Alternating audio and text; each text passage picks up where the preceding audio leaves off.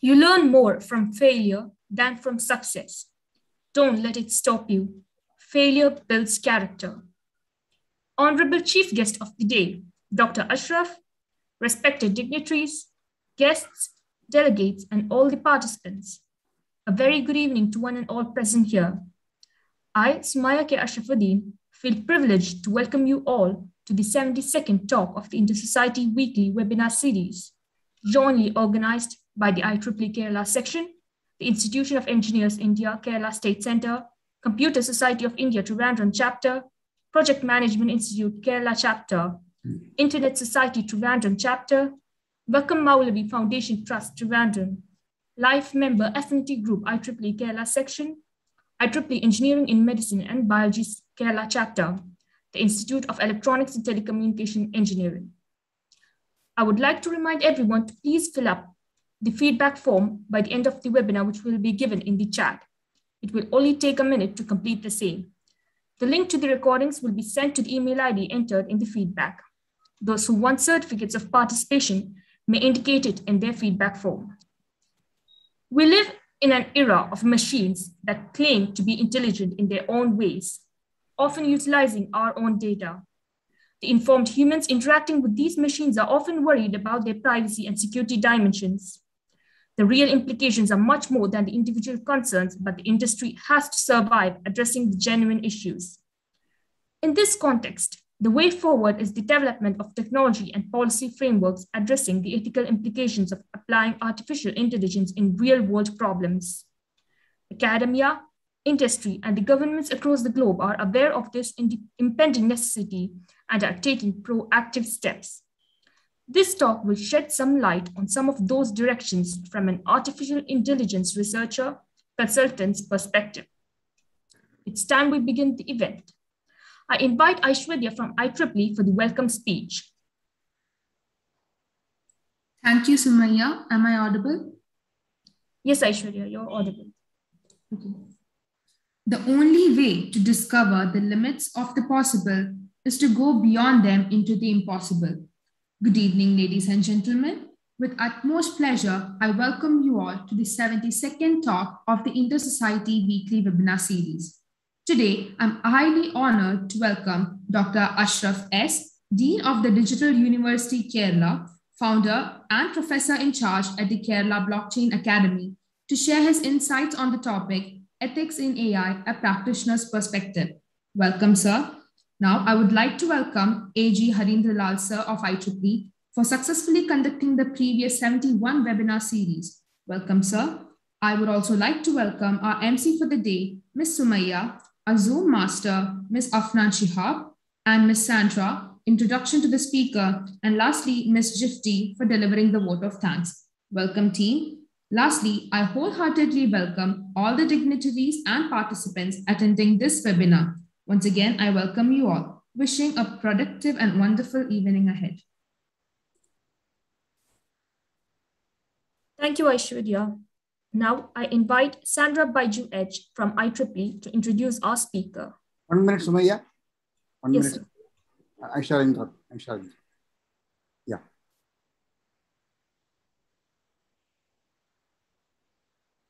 Good evening to you all. I am Harindralal.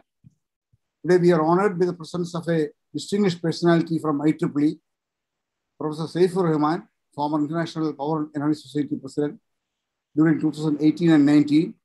He is a life fellow of IEEE. He has made a presentation here last year, the 15th talk of Intersociety Weekly Webinar Series held on 22nd July 2020 on global electric power sector engaging with environmental issues. The due apologies to the non-IEEE members, I take some time from you to honor this august personality. He is a founding director of Advanced Research Institute at Virginia Tech University and Joseph Loring Professor and Director, the Bradley Department of Electrical and Computer Engineering there. He is a founder of BEM Controls, LLC, USA. He has strong linkage with India academically, with public and private sectors, and strong family connections in West Bengal. He has conducted a few India government-sponsored GIAN programs, Global Initiative of Academic Networks, in higher education aimed at tapping the talent pool of scientists and entrepreneurs internationally to encourage their engagement with the Institute of Higher Education in India. He has participated in joint research programs in several leading universities in Kerala of India. As the PES president, he started IEEE PES Corporate Engagement Program in India in 2018. Bangalore Electric Service Company Vakkom and Schneider Electric India have joined the program, and several other public and private sector companies are in the pipeline. In this connection, I might add that he is contesting for the IEEE President-elect for 2022. I have a fervent appeal to the IEEE members present here to support his candidature and exercise your franchise in his favor and spread the news to your IEEE friends and colleagues. Professor Saifur Rahman, wishing you all the best in the coming election and your professional career. Please take care of your health too. Thank you all. So now we start the regular program. Sorry for the interruptions.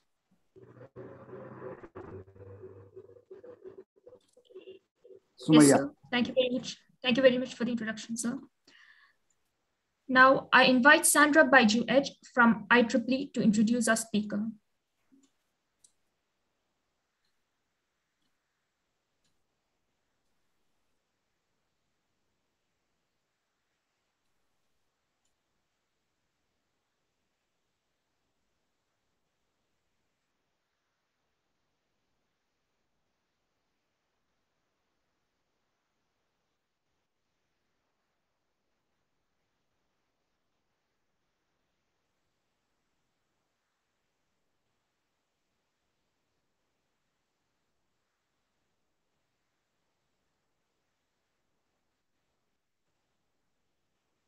Sandra, are you there?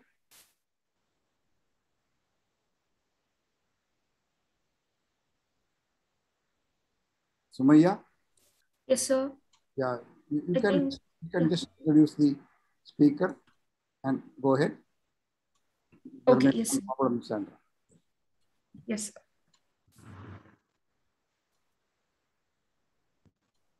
Just a minute, sir. Sorry for the delay.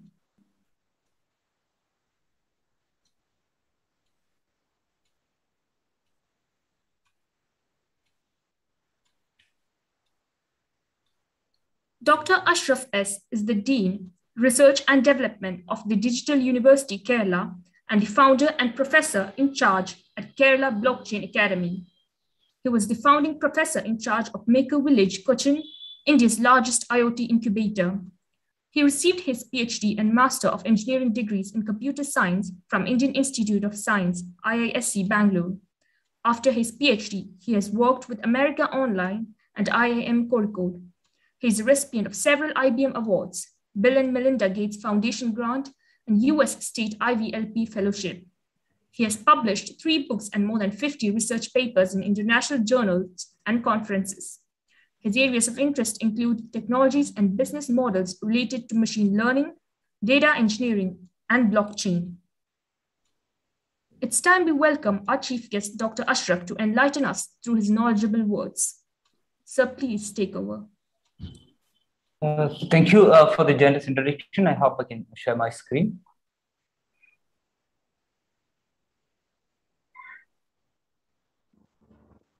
Hope my screen is visible. And welcome to the session on AI ethics. I'll be talking from a practitioner's perspective because it's a topic which is discussed at length at multiple dimensions. And my perspective would be more from my practitioner's researcher's angle, and I'll make it more of policy-driven and opportunity-driven rather than making it very technical. And I plan to speak for another 35 minutes, max 40 minutes, and followed by a Q&A. That's the way in which this is planned. And thank you very much for this opportunity. Good to interact with the distinguished panels and attendees over here. So let's start with a very brief intro to the context of AI today. AI, artificial intelligence, is a term that's coined by Professor McCarthy back in 1956 in Dartmouth Conference. And it's a science of making intelligent machines, as we understand. Can we mimic the intelligent behavior of living beings is what AI is all about. And we started this journey way back on representing data in a more or less in a rule-based fashion using logic. And we call those systems the expert systems. And now we live in an era of discovery of automation of discovery, which we call as machine learning. It's nothing but primarily, can the machines figure out, or can we build algorithms that can figure out knowledge from available context, which can be historical data, which can be the context in which the model is, the algorithm is sitting, or it can even be experience based. So we have moved from the era of knowledge represented in terms of expressions in a symbolic way to an era where automation of this knowledge discovery is happening. That's called the machine learning based AI. That's where we are in, and there are many definitions and research publications around what is meant by AI. Let's not delve into it. What it says is the bottom line is it's all about building systems which can do smart things, intelligent things, or mimic the behavior of living beings. That's where we are. And if you look at or hear from the famous author Pedro Domingo, it's a 2015 book from him from University of Washington. His book's name is The Master Algorithm. There are 5 mega trends that's happening in the AI context today when it comes to leveraging data and building knowledge. The primary one being we are in an era of transition from computers that are programmed by us to computers that learn in their own way. So the symbolic data or knowledge driven approach to automation of discovery process of knowledge. That's what the machine learning based context. That's one trend that's being seen. The other trend being automation of scientific discovery. We know that we can build algorithms that can find new drugs, new ways of looking at fraud, new ways of scoring people against people on different dimensions, either the credit worthiness to potential to a disease. I mean, basically like amenable to a particular context or the extent to which they are susceptible to a disease. So you can do automation of scientific discovery. That's another mega trend. It's in the AI world when it comes to data-driven AI. And the third, probably the most, one of the most important dimensions that everybody's worried about today is we are automating jobs. And one of my friends was saying a couple of years ago, right, hundreds of computers may replace millions of jobs. So it's not just blue collar jobs, which is more or less automatable by a robotic process automation. We are living in an era of cognitive robotic process automation. The machine can figure out how a program's being structured, and if you can generalize beyond, you can find out patterns beyond that. You can even automate the art of writing a program. So even a white collar jobs or even the job of disseminating knowledge at some point in time will become automatable. So anything which to have a repeatable context can be automated. That's where it is. So it's more of cognitive robotic process automation. And the fourth trend being, we are moving from a deterministic world to a probabilistic world. We live in the era of soft computing. We live in an era where deep neural networks or a fuzzy-based reasoning systems, which even controls our cars or even our washing machines, right? That's happening from a deterministic world to a probabilistic world. And the fifth trend is more or less dangerous from a societal perspective. This is everybody is moving towards evidence-based decision making. So is politics. We live in an era of computational politics, and everyone talks about data-driven intelligence and decision making based on that. And data, it's only like data only reveals what you've collected so far, and there is a lot of unknowns around it, and your models are built around what is known. So that's a dangerous part of it. The rise of evidence-based decision making. So these are 5 mega trends in which AI being applied, AI being leveraged, and what is it leading to? All right, and how does this learning process, the automation of discovery happening? And again, going by the terms that Pedro defines in his book by the master algorithm, there are primarily 5 tribes in the discovery process. That's basically the automated knowledge discovery process, which we call as machine learning. The 5 tribes or 5 categories are symbolist way of doing things, which is all about our logic.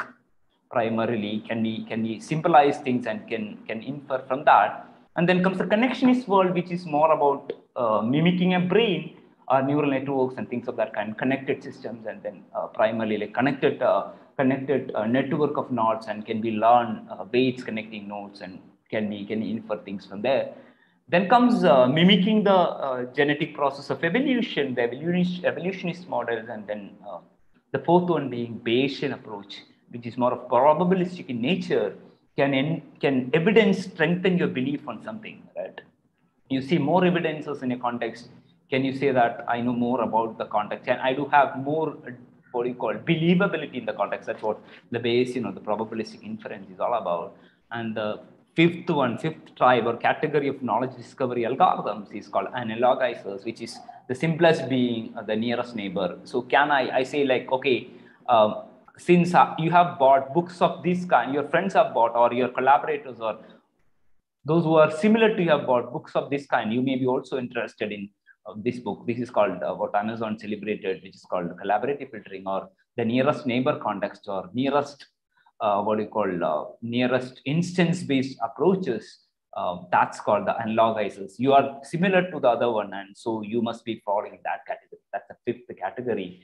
And if you look at these algorithms, there are master algorithms in each of these contexts. For example, in the symbolist world, the knowledge-driven world, you have inverse detection algorithms and logic, primarily around logic.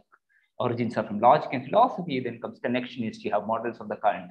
The celebrated backpropagation algorithm, which functions as the foundation for anything from a simple feed-forward neural network to deep learning algorithms. So that's where the connectionist kind of class lies.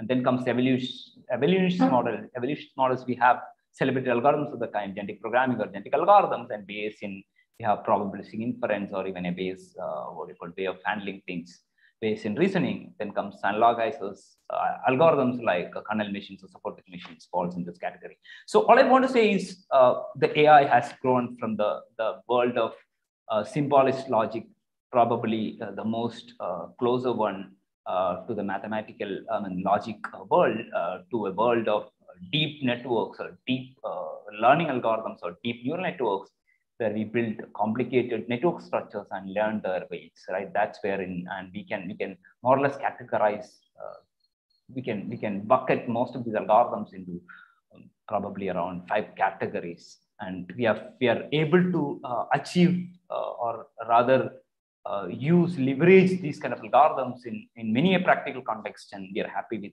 the performance being observed out there. That's where we stand today. All right, that's one side of the game. Basically, AI is progressing from what you call the conventional rule-based context to the deep architecture, neural network architecture-based context, and we are all worried about how it performs and things of that kind. The other side of the game is concerns, right?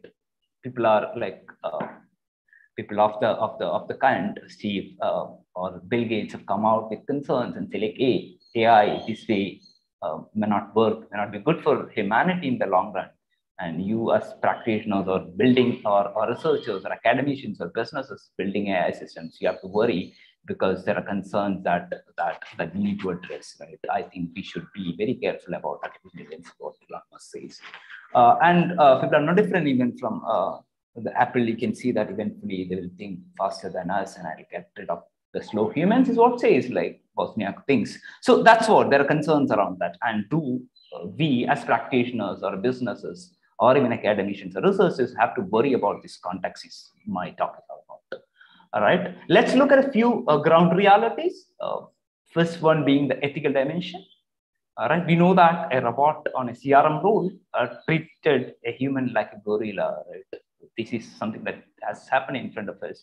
A pharma company is hiking prices based on granular consumption data. Right? This is also happening. social platforms using robot-generated data for promoting lies and damn lies is happening in front of us. When it comes to security and privacy, your mobile device knows more about you than probably what you know about yourself, right? That's where it is. And models which are sitting either at the cloud or at the edge can actually predict what you'll be like kind of doing next, and probably like even predictive actions on your behalf is possible, and that's what's happening. That's where we are in. All digital footprints are machine read, or at data layer initiatives of digital native, seemingly free services is a reality. All right. And that's primarily about the systemic context. And coming to the socio context, we have robotic cognitive process automations, and the future of jobs is or skills are changing, and how does it affect humanity? So these are the concerns, some of the concerns of the realities that are staring us. And as practitioners, do we have to worry about these dimensions? And that's the question that we need to probably address in this maybe like next 20 minutes or so. All right, who could be an actor, a bad actor in the AI context? It can be anybody. It can be military or governments or corporates or even psychopaths or criminals. Anybody who builds AI and deploys AI can be a potential bad actor. Right? So how can AI, and the current perception of AI is more of a black box. And when we build solutions, when we build and deploy solutions using AI as one of the components, right, with that automation of discovery as a part of the process, we need to worry on the technology front, primarily on 3 dimensions. One is the transparency of the model, right? You build a model, all right? And when you have built a model, you should be able to understand the working of the model. You should be able to say like, hey, this particular what do you call a model that I've built is actually ranking or primarily giving a number for me, represent the credit worthiness of a customer based on this dimension. This is how the decision is taken. So the understanding of the AI decision making process is one concern. The other concern is like, given a particular individual and you have taken a decision saying like, okay, this we cannot give what do you call credit card to this customer, or this particular person is potentially having this kind of a disease. You should be able to, at an instance, you should be able to explain the decisions, understanding the reason behind each decision. This is more about the right to explanation. And then comes the third dimension. Can you mathematically prove that, right, with the same conditions in place, it's provable that this is what the decision is, right? Can we attempt those dimensions? And whatever be the context, when we build and deploy an AI, building trust is the key, and key for not just adoption, key even for survival. That's a statement that I want to make here. And how do we, and what are the ways in which dangerous things can get into an AI box? There can be like kind of multiple dimensions. One can be a deliberate action, somebody who with an intent creates an AI, and which with a purposefully what do you call, selects data, selects algorithms, or selects a process or deployment models in such a way that you actually like the decision-making process is potentially not believable, right? Trustworthy. The second is more of side effect. Some bug may have created and proper testing may not have what happened. It can be a poor design. The third being what you call the environment. You're actually like design the system in a context of a particular probably a country, and you reposition that in another context where some of your assumptions on the model or even the data may not what you call hold good, and you can go wrong. And the fourth being more of what you call, I would say, a little more dangerous dimension than the second and the third one, which is called a runaway or an emergent phenomena, meaning over time a boat becomes a racist is an example for a treacherous term, right? This is also possible. So this is basically an emergent phenomenon out of over time it learns, and then it learns the wrong things or learns to do the wrong things is an emergent phenomenon. So this can also happen. Among all these, deliberate is the most difficult things to address, all right? And how do we address this? All right. One of the primary what you call means to address this is having the right set of regulations. And I've done a survey of all the literature out there, and I could make out that there are more than 30, I think 30 or 32 countries or more than that, there is an AI strategy for that country to exist, right? There are 30 plus countries over which there is an AI strategy exists. A strategy for adopting AI do exist, and probably another 20 plus countries or more than close to 25, 30 countries where an AI strategy is being worked out.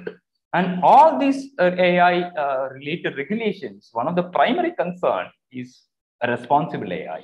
At global picture, I've just listed out a few, like European Union has ethics guidelines for trustworthy AI released by the high-level expert group, and likewise Singapore has model governance framework, USA has, and likewise.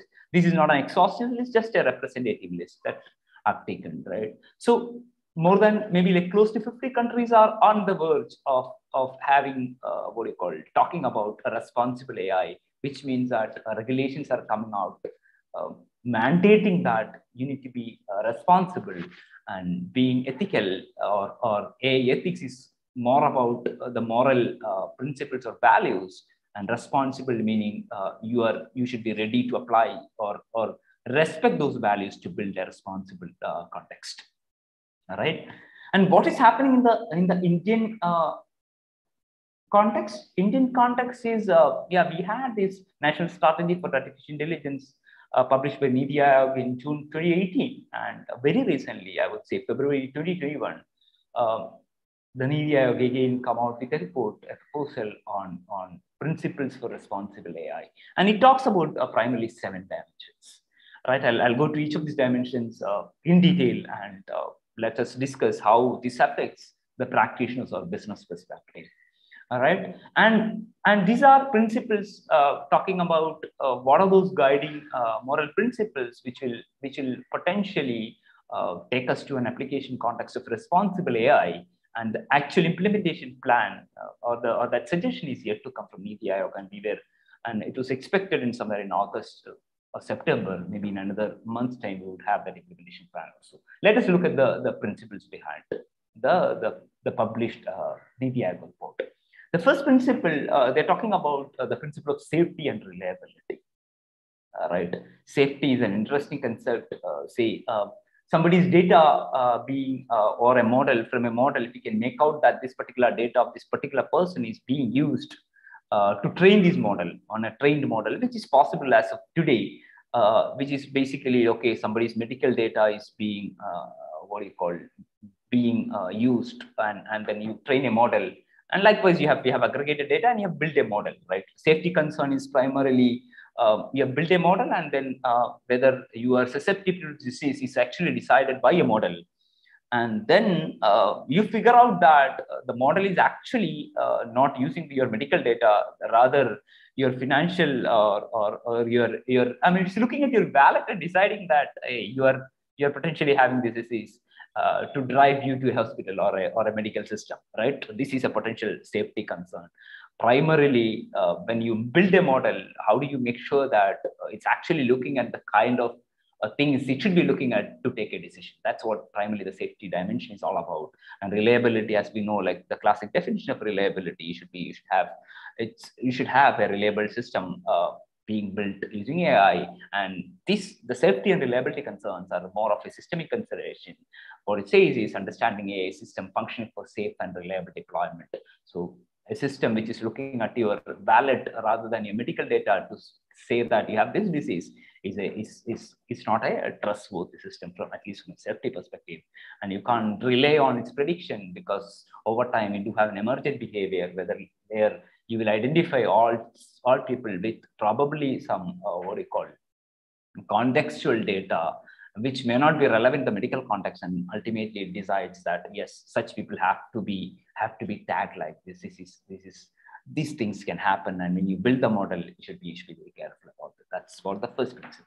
And the second principle is principle of equality. This is connected. All AI systems must treat individuals under the same circumstances relevant to the decision equally, right? You can actually bias your data. You can say like, hey, I have a data where 99% of the context is talking about a positive case or negative case or whatever. I can actually bring in an unbalanced data, train my model in such a way that my precision or my accuracy levels are very high.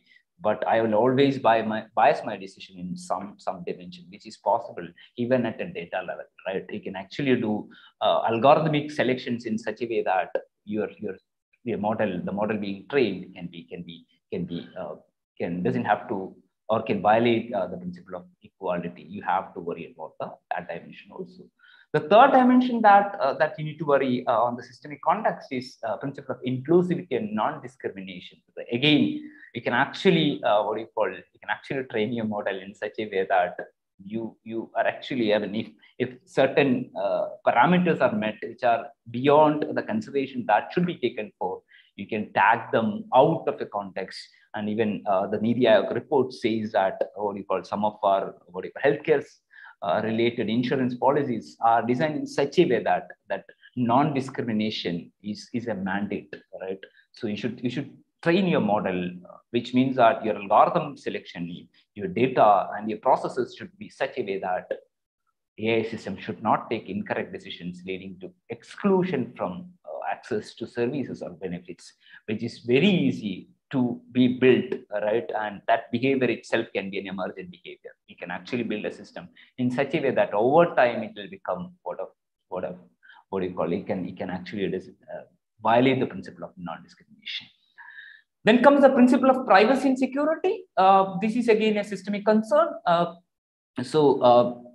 With the current neural network or deep neural networks, there are methods with which if you can get access to the gradients through which these models are trained, or using appropriate perturbation models, you can make out whether a particular person's data is actually used to train a particular of a deployed model, which is possible. You have a black box model, and you can figure out whether somebody's data is actually used to train that model. So, which is possible today.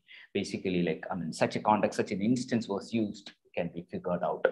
All right, that's more of a privacy concern. I'm worried more on a security concern.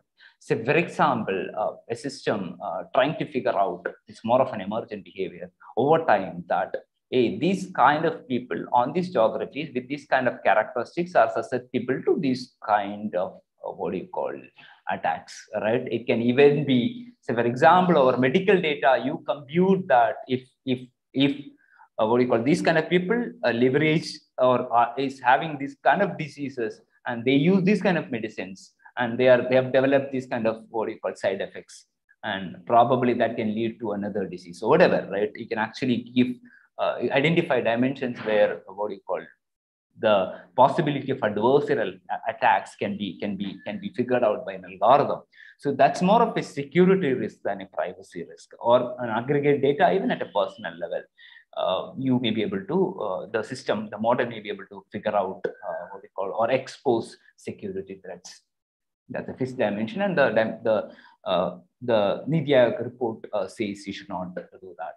And the principle of transparency is, I've already explained. This is more of basically explaining the model's decision-making process. The report is actually talking about having audit logs and things of that kind to ensure that you have a fair, honest, and impartial guarantees for accountability and transparency. That's what it is. It's more of a systemic concern. And the next concern that the report is talking about is accountability. What is accountability, right? We know that the famous Uber case where Uber taxi, the auto, the taxi which was driven by AI go hit, or the vehicle which was driven by AI go hit someone, and then who is responsible for it? And even the context in which, say, for example, you are building a model for consumption by the world. And when you build the model, there are people who give you the data, there are people who clean the data, there are people who leverage the data for training, there are people who have selected the algorithm, there are people who have implemented the algorithm, there are people who have deployed or rather trained the algorithm and to build a model, and then deployed the algorithm. And there are a hell of activities out there, and the accountability is a genuine concern, because the AI deployment process is a many hands problem.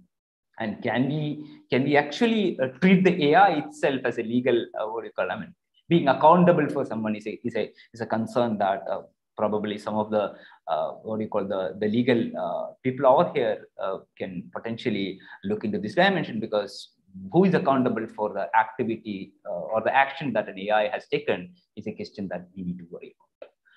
And the last concern, the seventh concern they're talking about is more of a societal consideration, a principle of protection and reinforcement of positive human values. In this context, they are talking about respecting our constitution than societal morality. Basically, constitutional morality should take priority over societal morality, primarily because so societal morality is more of, it can even be a majoritarian decision, but constitutional morality is a well thought out, what we call document and mechanism, and that needs to be respected, is what the report talks about. So malicious use of what you call of AI, we have seen in multiple geographies. I don't want to mention, but things of the kind Cambridge Analytica and all that is a reality. And the job loss or reskilling, upskilling opportunity, or can we find new opportunities? Will AI find new opportunities for repositioning our human resource or the next generation of skills, so that we'll be able to create opportunities than losing opportunities, even on a white collar context, is something that we need to worry about. These are the dimensions that the report talks about, and I've already told you. They have come out with the media come out with this report after interviewing a lot of people and then considering various international bodies, consulting international bodies and things of that kind. And then they say like ethics is an emerging field and should be an ongoing research, and they worry about more of constitutional morality over a societal morality when they have created this principle. Basically, case studies in India and the world was considered rights according to the Indian constitution, and the principles were derived out of it. This is all fine. So India also do worry about responsible AI, and that's all I wanted to say on multiple dimensions, right? And this is a work by our friend Santosh, who was actually an IAS officer. He was heading the Tamil Nadu e-governance agency. He came out with this scorecard called a DeepMax scorecard to assess the readiness of an AI solution in a context. Before deployment, you need to identify the diversity, you need to quantify the diversity, equity, fairness, ethics, privacy, data protection, misuse protection, audit transparency, and cross geography. Interestingly, this was proposed in 2020, and the actual media report came out in 2021. So, and they even have a publication on this. So Tamil Nadu has some actionable dimensions where they were talking about we can have a scorecard. Tenega is coming out with it, and he's having a scorecard where any AI application before deployment for the delivery of a service is actually what you call scored against these dimensions, and then they clear it off, right, for deployment or reject it for reasons thereof. Right, that's what the Indian context is. So there are actionables also in the Indian what do you call it? AI responsibility context, right? And then comes the technology. How do we do all this? What are the technologies for responsible AI, or how do we build this? There are multiple initiatives across the globe. One of the primary drivers being DARPA. They talk about what's called explainable AI. And there are other approaches like guaranteeing AI robustness against deception, understanding group. And they are not the only ones. There is Google, Microsoft, and IBM have also received toolkits for responsible AI. They have this, what you call, frameworks out there and things of the kind, Lime, Sharp, and many what you call technologies were developed by research institutions, and even World Economic Forum has launched a global AI action alliance to accelerate the adoption of trusted AI. So responsible AI and building technologies for responsible AI is also addressed at a global scale. All right. What is the need for explainable AI? Currently, like we build models which can perform, which can actually do our job, right? And it's being deployed from transportation to military. And when our models are giving us decisions, we are not much worried about the dimensions such as why did you do that? I mean, we can ask the model, why did you do that, and why not something else? When do you succeed and when do you fail? When can I trust you, and how do I correct an error, and things of this kind beyond the performance matrices? But beyond the performance matrices, which is like a precision recall or whatever that we worry about. All right, and one of the most celebrated the technologies of the current era when it comes to the deployment of machine learning is deep learning neural networks. So you have got multi-layered networks trained primarily using backpropagation or variance of algorithms. And what it does is it can do anywhere from a cat to dog classification to complex, what do you call, adaptive training models, which things of the kind DeepMind uses, or which has succeeded against the Go, the famous player in Go game, the AlphaGo. So basically, we leverage deep neural networks, which is primarily driven as of today by the performance parameters. And then what is explainable AI is primarily around, right, the conventional AI is you have training data, you have learning process, and you build a model, and the model says with some sort of what do you call, it says like, I mean, with some sort of a measure, it says, I know that, I think that is a cat with, and my measure of what do you call, I mean, my confidence on this is more of this, right? And the explainable AI talks about, it's not just, I need to say that this is cat. I'm also saying that this is a cat because it has fur, it has whiskers, and it has claws. And I've also seen these features, and that's the reason why I'm saying this is a cat. I understand why I've taken this decision. I understand why not, right? I know when you will succeed and things of that kind. I should be able to go beyond giving you a decision. I should be able to explain why I've taken this decision. If you can build models of this kind, this is what explainable AI is all about. So XAI, we have a lot of models which are all primarily around performance. Tomorrow we may have to, right, if you plot it, we may have to move to a context where we may have to talk about what we call explainability also. The framework would be something like this. You have decisions. Along with that, you'll have interface, an explanation interface where it'll say, yes, I've taken the decision because this is what I see. And from this context, I have concluded that this is a potential score that this person can get. I'm rejecting this application because he is not having these dimensions. Or I can even say, like, if his salary was 5,000 rupees extra than what he gets today, he would have got a credit card. So this is what it is. You can actually give explanations in multiple dimensions, right? So XAI, the XAI dimension, the explainable AI is primarily talking about performance versus explainability, and what as I've already mentioned, we are living in an era of deep explanation where we have deep learning networks, but deep explanation is still not a reality. Meaning, deep learning networks which has explainability capability still in the research context. We don't have deployable solutions out there. All right.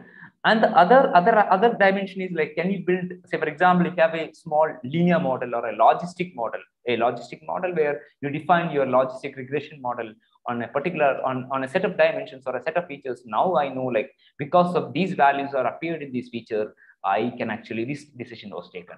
So we have inherently this, what you call explainable model. For example, a decision tree. So we have such models, but they may not be performing as good as a deep learning network. Can we build more, what you call, models which are interpretable and explainable is another question that we can ask.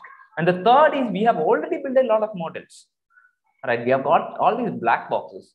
Can we build mechanisms so that these black boxes can be hit from something else? Can we actually give more data to the black box and find out why these models are behaving like this? Basically, can we actually build what you call explainability on top of available black boxes? That's the third concern that the explainable AI world is exploring. And world over, even at some of the institutions in India, there are research happening on multiple dimensions, right from University of Berkeley to Rutgers. You can see like multiple research explorations are happening to build what you call explainable AI systems. And even in India, there are a few IITs and even some of our groups at our institution, we are also getting into the context of explainable AI. All right. And when it comes to explanation, how do you give explanations? Explanation can be a natural language statement.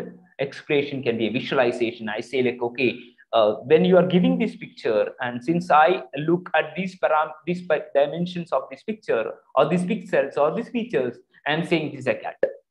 All right. I can give you a visualization. I can even give a context. Hey, this looks like these kind of things that I've already seen. So which means that, and these things are actually a cat. So which means that this must be a cat, right? Or it can even be alternate choices. I can say like if this person was, if this particular, what do you call, the ear was like this would have been more of a dog rather than a cat. Or if this person, what do you call, was having this a little more salary, maybe 5,000 rupees extra, he would have been credit worthy, right? These are called the alternate choices. There are multiple ways in which the explanation models can be modes, or the ways in the explanation can be brought in to the actual decision making context, right? And how do we build explainable AI? There are, you can actually do it at what do you call, three ways. One is before you actually build the model, pre-building, right? Pre-modeling. Before you actually build the model, you can do an exploratory data analysis and say like, hey, these features I can actually reside in these things. You can even do a visualization. You can do a visualization with feature mapping, feature reductions, feature extractions, or whatever. And then you build interpretable dimensions of features, and then you build models on top of that.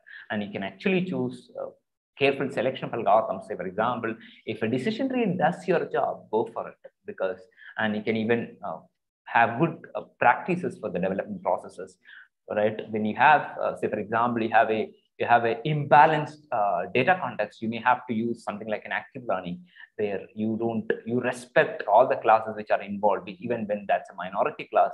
You make sure that everybody is represented in a proper way in your model, so that you don't get biased to anybody, right? Any concept space. So that's something that you can. So you can have pre-modeling explainability. You can, and the second category is explainable models. There are like intrinsically explainable models, as I said, decision tree or logistic regression is an example. There are models of this kind, or else you can actually use some sort of a feature engineering. So there is research literature talking about you can build explainable features out of known methods, like a, what do you call it, a feature selection or extraction, or even feature learning techniques such as neural networks, and then you build what do you call, then you place an intrinsically explainable model on top of it, so that you know what the features are, and now you know the model also, right? How the model works, so we can explain the entire process. That's hybrid models. Then there are frameworks that have come out primarily in the research literature. Some like TED, teaching explanation for decisions. This is a TED. This is, I think, it's a framework from IBM, which is saying along with your model, you can actually, along with your decisions, you can actually connect your explanations also. So from your data, you learn a function which gives you the decision and the explanation. So you can actually connect the two, and then you build the model. So basically, like, such frameworks are also there. And the last category is, you already have a model, you have a black box. Can we do a post-modeling explainability? This is called the post-hoc explainability. And most of the explainable AI research is currently available in this. And in this context, you have methods right from, say, for example, instance-based explanations to perturbation. Basically, like if you have data and you perturb the data and see how the perturbed data or the model responds to the perturbed data, and then you basically build explanations on top of it. Or there are models which can actually there are models which has what do you call, looked at backward propagation, and then like I would say an integral gradient, which Google talks about. So Google's what do you call, the AI cloud, the Google cloud, do have explainability on black boxes using what is called the integral gradients. Basically, it's basically a backpropagation context. So there's enough of literature, rich research literature available out here, which is talking about how do we build explainability to the black box context if you already have a model. All right. That brings me probably to the last slide of my talk, which is AI ethics, the practitioner's concerns. As practitioners, either as a business or a consultant or even as an academician, we need to worry about the fairness, right? We should make sure that we should avoid bias, meaning bias not just in terms of data or algorithms, even on the development process or the deployment processes. You should make sure that you build models You select data, you build models, and you deploy and train and deploy models in such a way that you avoid bias.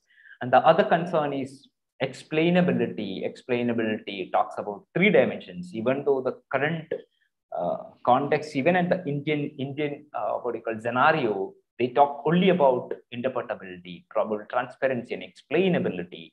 But there is a provability dimension also. So if we can build provable algorithms, which is practically possible with many of the machine learning developments of the current era, can you build provable algorithms? That'll be the ultimate goal of explainability.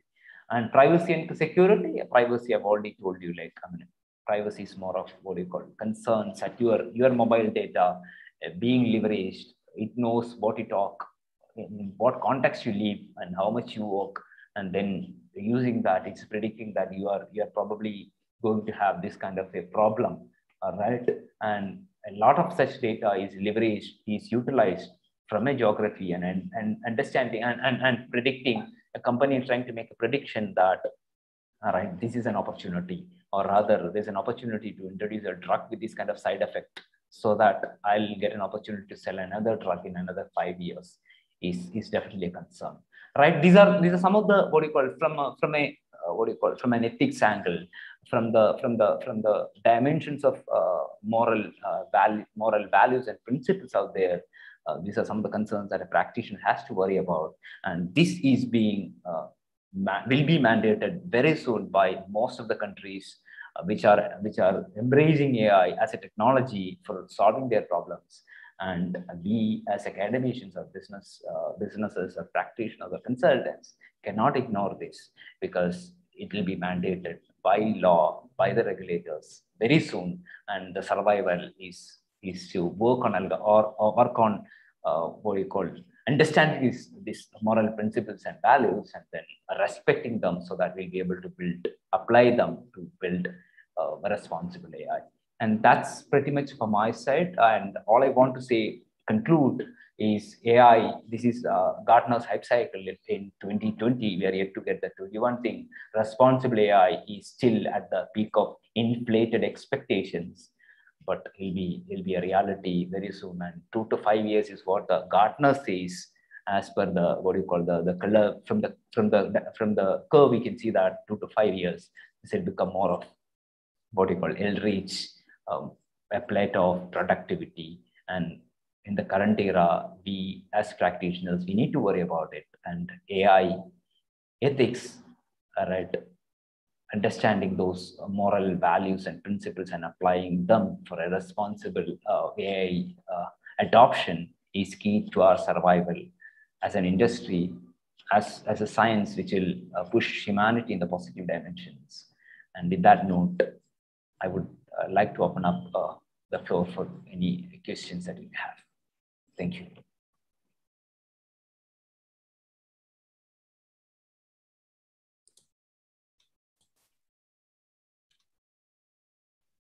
Thank you so much, sir. That was truly a wonderful session. We got to understand and learn a lot from your presentation. Sir, we do have some questions in the chat section from the participants. Can we move on to the question and answering session? Sure. Yes, sir. So the first question is, why are these in Indian context only? Or is there anything specific to AI? Any AI ethics specific to India? No, nothing of that kind. So yeah, that's where I started. I said, like, there are, at least I've seen 32 countries where there is AI, there is a strategy for AI, and responsible AI becomes a component of that strategy. So it's not specific to India. I just wanted to, my talk was primarily on the dimensions that the media report mentioned, but the concerns are more or less same across the globe. So, and another 20 plus countries where this is being drafted, and then draft form is available. So at least 50 countries do have very similar concerns. So nothing to do with India, and the concerns are more or less global in nature.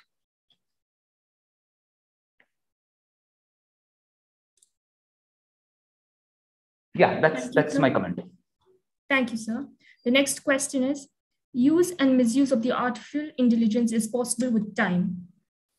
how the developed AI modules can be tested in the lab, loopholes found out, and corrections implemented. A continual improvement concept realizable? This question was asked by Ravindranath M. Sir. Good, very interesting question.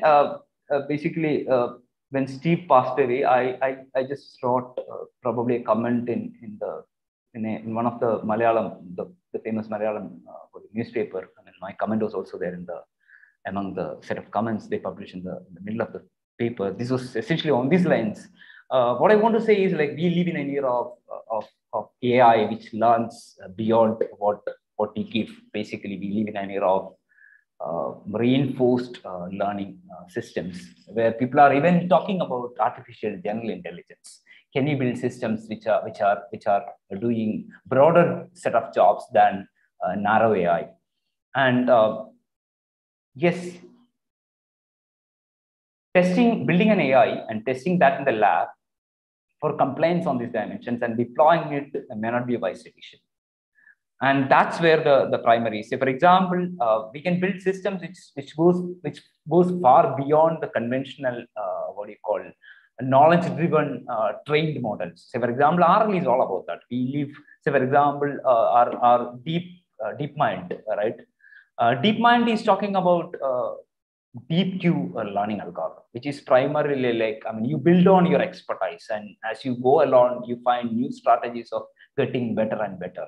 And think of a context where this is being applied in military. That's what Steve's statement was all about. Steven Spielberg, not what do you call it? Basically what I want to say is the films have pictured it, and the scientific world is talking about it, and it's basically the moment you bring in reinforcement context to a military, reinforcement technologies to a military context, you are basically like, I mean, you are going to a context where a continued monitoring framework is the only way to go. So a lab test followed by deployment doesn't seem like a good solution to address this issue, if that's what the question is. All right, because we have gone much beyond mimicking a living being. You can actually go far beyond a given context in the reinforced way. Does that answer my question? Yeah. Yeah. Yes, sir. There's another question. There are other questions. The next question is: can you throw some light into the latest research or studies on explainability of AI algorithms? That's what I mean. Yes, continue, please. Please give some hints or leads on this topic. Yeah, there are many. That's where I said I've not covered any technology over here. Just look for post hoc explainable AI or post modeling explainable AI. You get at least 50 plus research publications in the very recent past, which is talking about anywhere from a instance-based explainability, explaining why a particular decision was taken, to perturbation-based explainability for black boxes, to frameworks-driven explainability and back propagation-based explainability, decision tree-based explainability. So look for, just do a Google search around post hoc, POST-HOC explainability. You get ample literature out there. And the other side, basically building deep explainable models with deep neural explainability is still in the early stages of development. Sumaya, 1 minute. Sumaya, 1 minute. Yes, sir. For our honored guest from IEEE, he's an IEEE fellow. I introduced him earlier. Would like to ask a question to the speaker in person. Professor Saifur Rahman, please go ahead. You can unmute yourself and speak. Yeah, you can unmute yourself. Jacob, please unmute his phone. Jacob.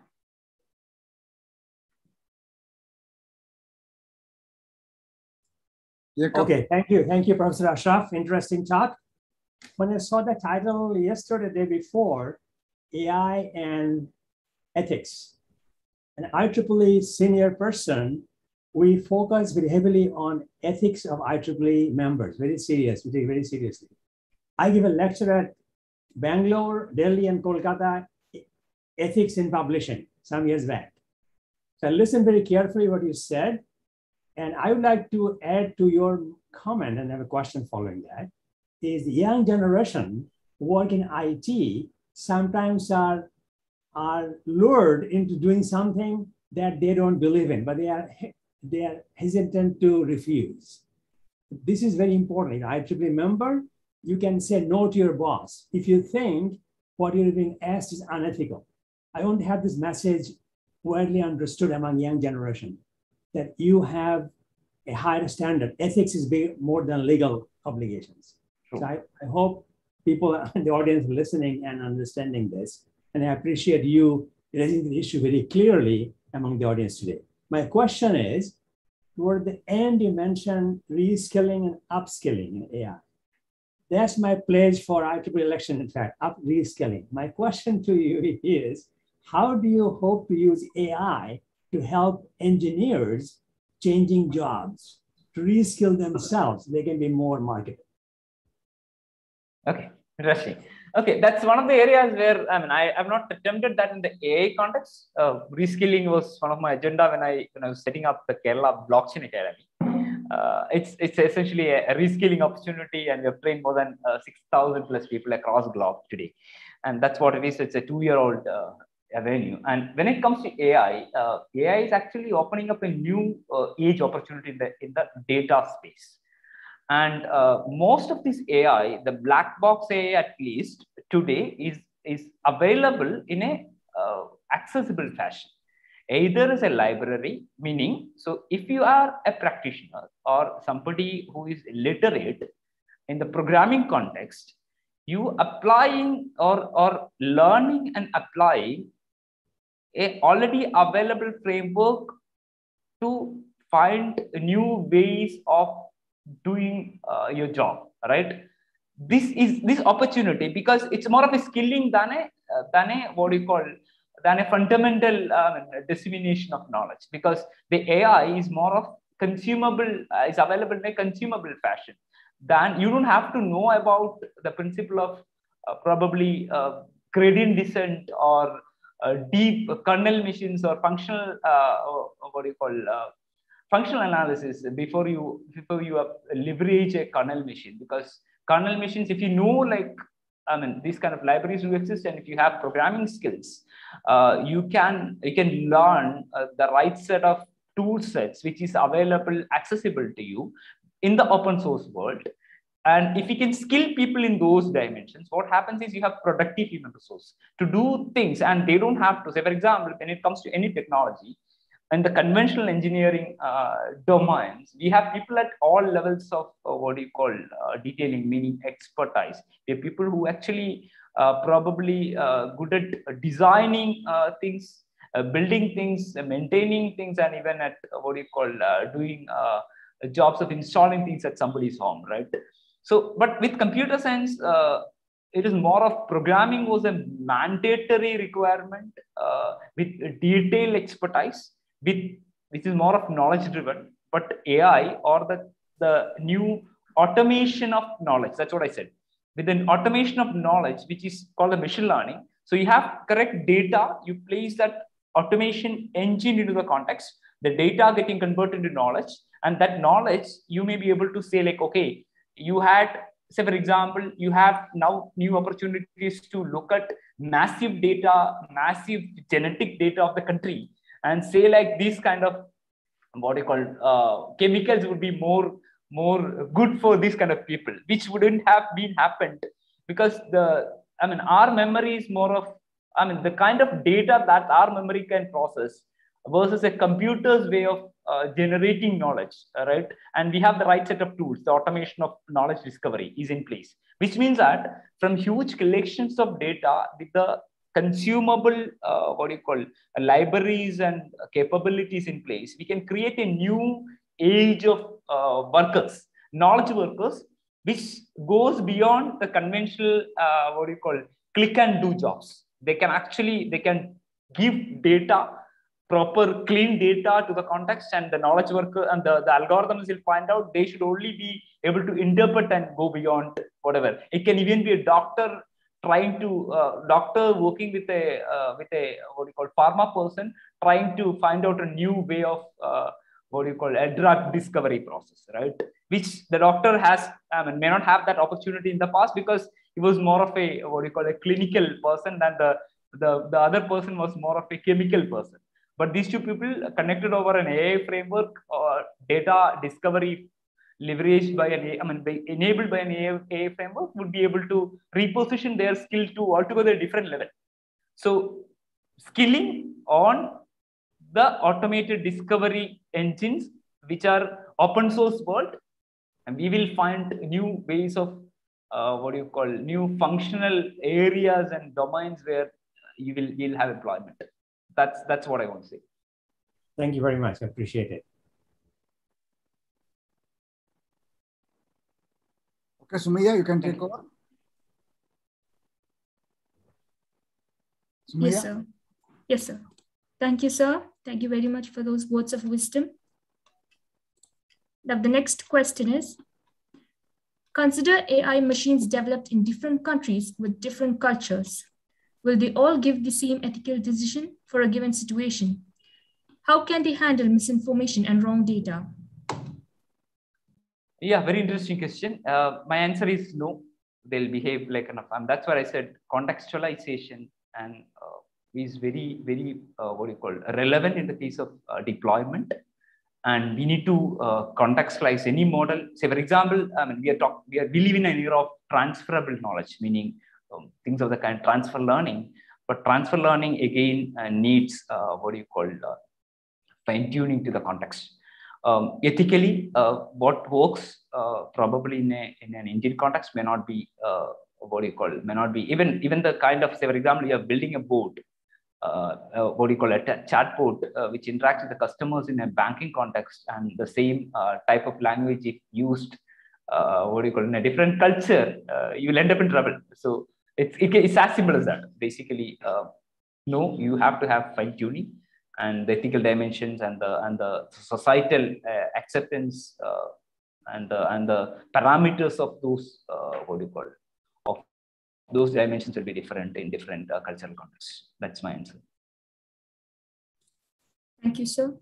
The next question is, how can we prevent the misuse of AI by some rogue nations for terrorism and them attacking other nations?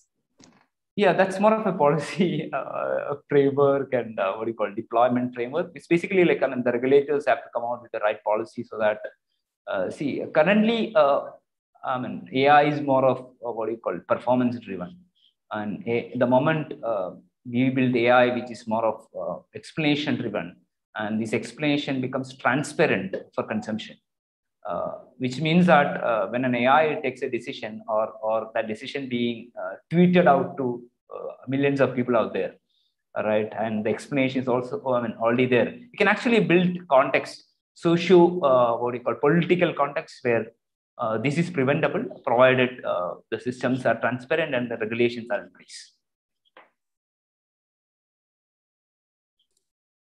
Thank you, sir. The next question would be, are engineering standards institutions addressing development of some standards for practicing responsible AI? Can this eventually help countries to bring in statutory framework for development of AI? Will the Data Security Act proposed in India impact AI development or incorporate guidelines for AI? The answer is yes. So I've gone through the the PDB, the Personal Data Protection Bill, and for that matter, GDPR, primarily in practical context when it comes to the Indian data related issues. And so my experience is, I think Article 22 of the GDPR, I may not be correct. I think Article 22 of the GDPR is talking about right for explanation. That's what it is, 22 of the GDPR. GDPR is considered to be the primary document over which even our PDB has adopted principles from. Right to explanation becomes a mandated condition. So data and the way in which data being used, the way in which data-driven decisions are, or model, or the algorithms which build data-driven decisions are built. The GDPR or the PDP talks about those dimensions. Yes, when it comes to data and data intelligence, these regulations are definitely valid and are imposing on those explainability dimension. Yes, sir. Sir, I think you're muted, sir. Sir, you're muted.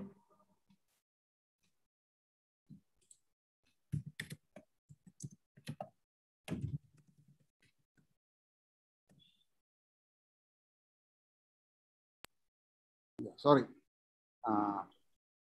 The remaining questions will be answered because we are running too late. We have to leave the platform soon. Some other program is on the anvil. So we have to wind it up soon. So the questions will be collected and sent to the speaker, and the answer collected and sent to you. Please send your email ID to me so that I can post the question answer to you. Thank you very much. Now, Gifty, you can take over the other program, the vote of thanks. Please do it.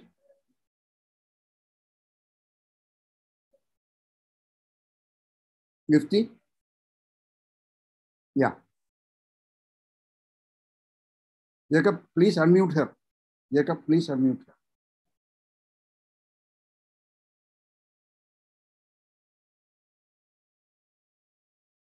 Jacob?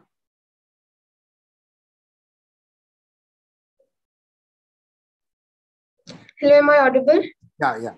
Please go ahead. Okay. A very warm good evening to one and all present here. Today, we had a very wonderful and informative talk session on the ethics in artificial intelligence, a practitioner's perspective by very renowned and experienced speaker, Dr. Asharaf, Dean of Digital University Kerala, as well as the co-founder and professor in charge at Kerala Blockchain Academy. It was really an informative session on AI, and everyone could clarify all their doubts regarding AI. Also, many have posted their gratitude in the chat box too. So thank you, sir. Thank you for joining us and sharing your valuable time with us. I would also like to extend my sincere gratitude to Saifur Rahman, sir, for joining us. I'd also like to thank all the participants present here, as they are the ones who made this event so special. I'd like to extend my heartfelt gratitude to Harindra Lal, sir, and all the other organizers behind the Intersociety weekly webinar series for arranging such an informative session. Thank you all. Also, we'd like to present a memento as a token of love from our part. Thank you, Dr. Asharaf, sir. So once again, thank you all for joining the 70-second talk session of Intersociety weekly webinar series. Thank you. Thank you, Gifty.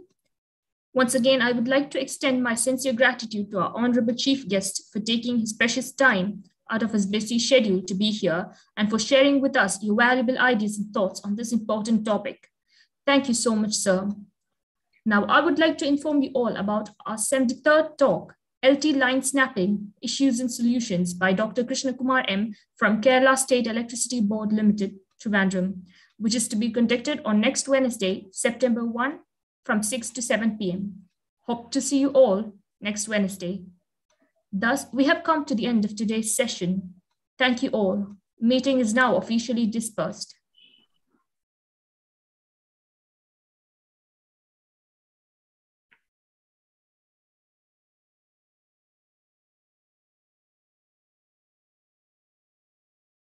Thank you all the participants, especially the speaker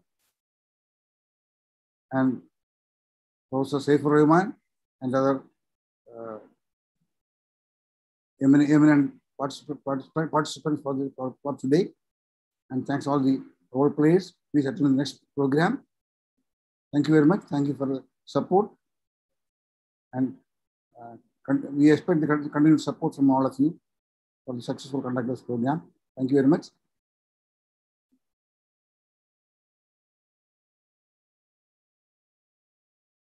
Afnan? Afnan, you can close the program. Yes, sir.